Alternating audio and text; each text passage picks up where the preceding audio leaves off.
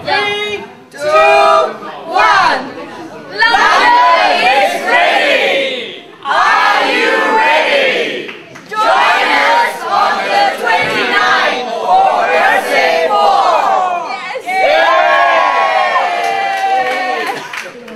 Another UMNO man, former Prime Minister Dr. Mahathir Mohamad said, I'll read it out just so I don't get it wrong.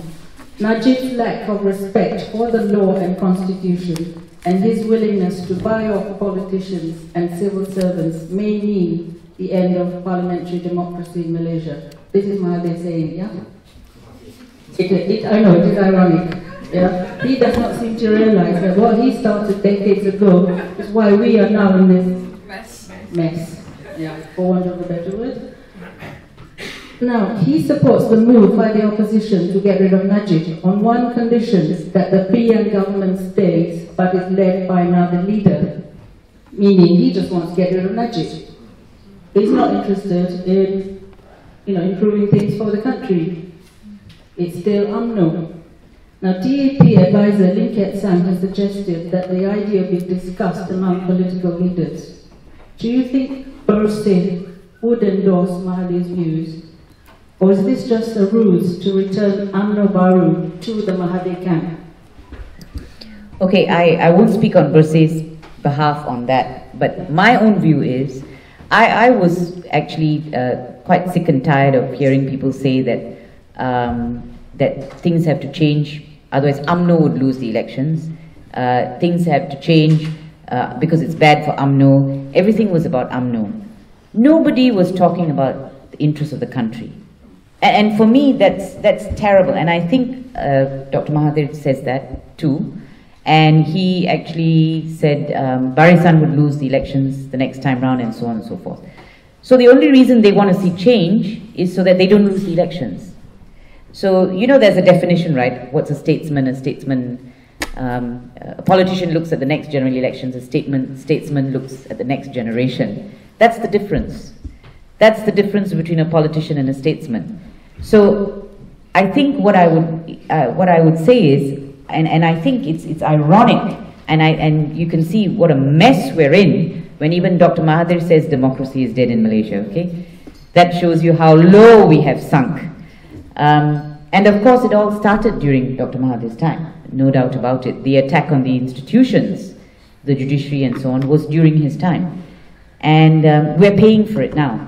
We're paying for it now. And I think what we need to make sure is that our children are not still paying for it. And that's my big concern, that the next generation is not, number one, paying for a huge debt, okay, which they had no benefit, got no benefit in respect of. And number two, that they're not inheriting a country that is so broken, it cannot be fixed easily, I don't know whether we've already come to that stage, Mariam, that's my worry. I'm not sure if we have very much time left. We're fine. Okay. So this leads us to the question, what if Bersih succeeds? There is a political landslide and we manage a change in government. What would you say should be the guiding principles of the next government so that we do not fall into the same pitfall? Okay.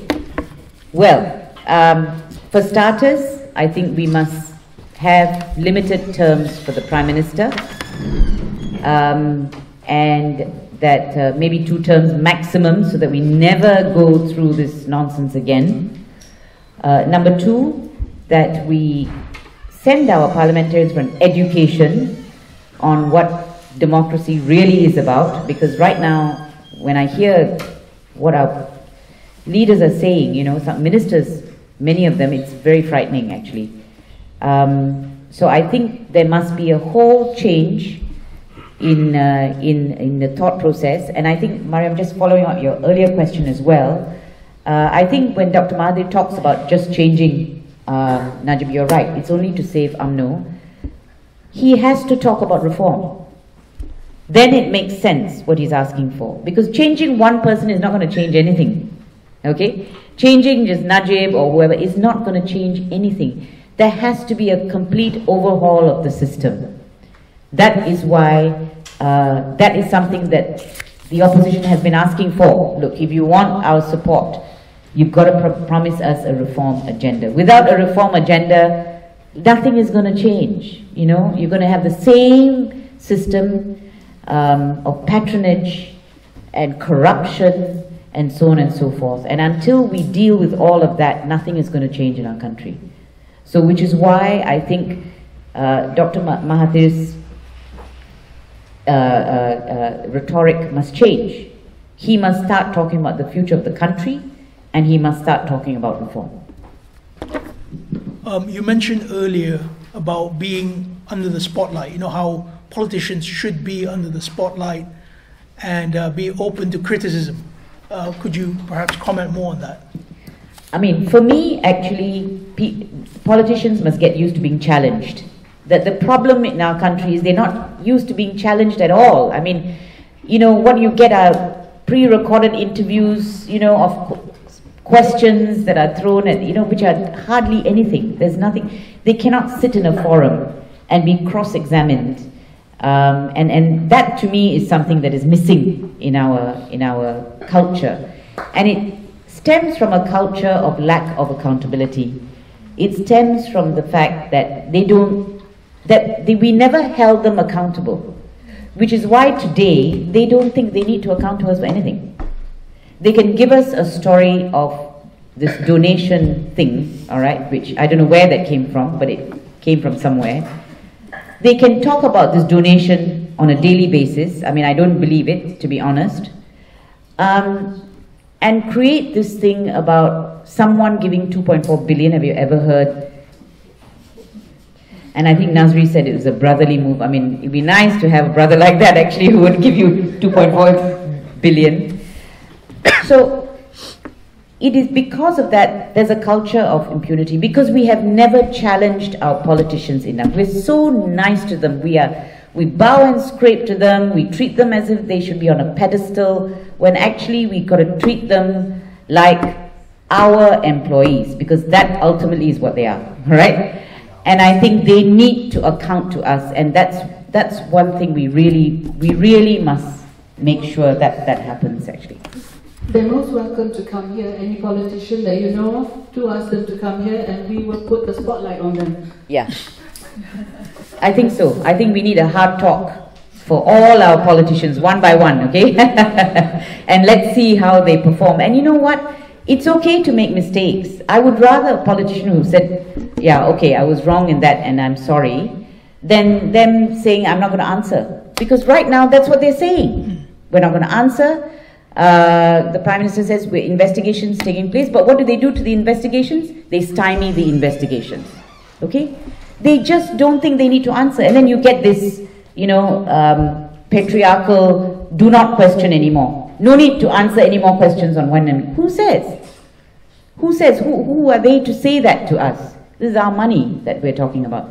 So, for me, they have just taken this culture of impunity to another level altogether with the 1MDB fiasco and also this donation fiasco. I was saying I'm stunned. Okay, the one other thing that really I'm so that's mind-boggling is this. If they say it's donation, all right, let's just say that's correct, that it is a donation. How do they realize how many laws they have broken? And then the Deputy Prime Minister comes out and says, it was a donation given by someone to keep us in power. Do they understand what that means? That means they're allowing a foreign power to determine who rules in this country. That means what they're doing is undermining our voting rights. And it's stunning that they don't think there's anything wrong with saying it. They think it's fine for them to say, oh, they wanted Barisan to stay in power, therefore they gave us the money. They think it's okay. Either they don't know that they've broken I don't know how many laws. We're talking about anti-money laundering, we're talking about the Anti-Corruption Act, we're talking about MACC Act, we're talking about any number of offences that are committed. but they don't care. They think it's all right. They don't see anything wrong. And I don't see anyone actually questioning them and saying, don't you think it's an offense? And many people are saying it. I've been saying it over and over again. I can't believe. I mean, are they getting legal advice or not? Or don't they care? Don't they care that they are breaching laws? Maybe they don't care because they're getting away with it. There you are, they're getting away with it. If what they are saying is true, this donation story, there is something very wrong with it. And I'm appalled that they think that that is a legitimate explanation. But where is the Malaysian right yet? Yeah. Yeah, but that comes back to that apathy thing. The Malaysian Rakyat don't protest loud enough, or more enough. They should come out, but they don't. They say, never mind, love. Maybe next time we also get chance. Perhaps. No, I think there is that actually. You see, I think people don't realize the criminality of what is, how criminal these things are, how criminal these acts are actually. And that's what I'm amazed at. And perhaps it's also because they don't know enough, right? And they don't question enough, because that's our education system, that's everything. They just don't know enough, they don't question enough. And there is no one there, and it would be nice to have a few people in government who do this, who stand up and say, that's not right, actually. They can do it. But if even the UMNO members are prepared to accept that it's okay to engage in lawless activities like this, then where do we go? Where do we go? They think it's okay. They think it's okay that a foreign government pumps in 2.whatever billion and to ensure the success of one party. Can you imagine if that happened here? What would happen? And don't forget, we have Anti-Money Laundering Act worldwide, there are anti-money laundering legislation. You can't just move money like that. You can't. So, actually, I'm amazed. I'm amazed at, number one, how they're getting away with it, and number two, how they're even dreaming these things up.